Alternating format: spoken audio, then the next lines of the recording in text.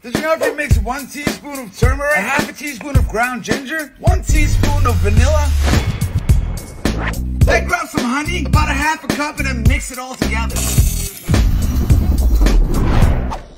This is what you want it to look like, nice, golden, balanced, and syrup-like.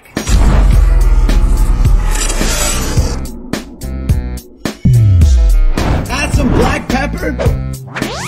Ooh, what you have right now is a super powerful mixture. Antibacterial, antimicrobial, anti-aging, anti-inflammatory, and it's packed with antioxidants.